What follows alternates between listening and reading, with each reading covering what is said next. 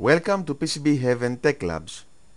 In this video I will demonstrate my next circuit, which is a PWM to LCD Contrast Adjustment interface. This typical character LCD display has the popular HD44780 controller from Hitachi with 16 interface pins.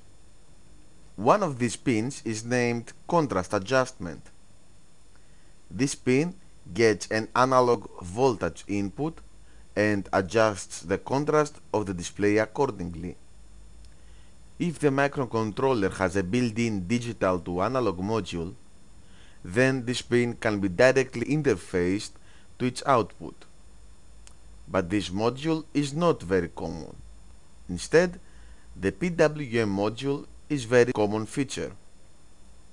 The backlit of the LCD is usually an LED array, and therefore a PWM signal can be used to adjust the intensity.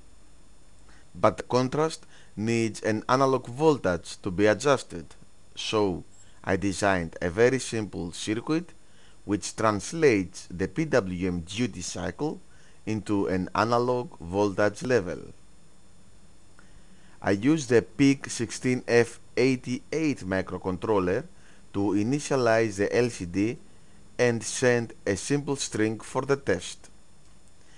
This potentiometer is connected to an analog to digital port of the PIC. The PIC reads the voltage of this input and generates a PWM signal with a duty cycle according to this voltage level. The interface circuit uses a typical low-pass filter to do the translation. The PWM pulses are driven to the base of this transistor. If the microcontroller can deliver enough current, then this transistor, along with the biasing resistors, can be omitted, but this is not recommended. The pulses are then inverted and driven to the low-pass filter.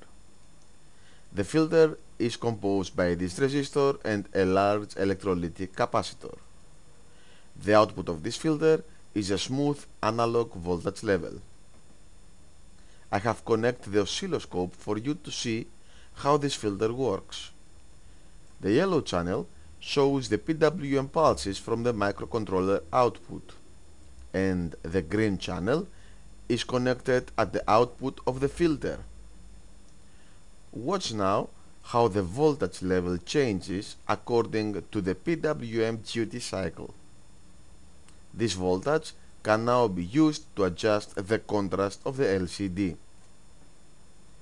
With this simple solution, I can now have digital adjustment for the contrast and the backlight of the LCD. Thank you for watching this video, and don't forget to visit my website for more interesting circuits.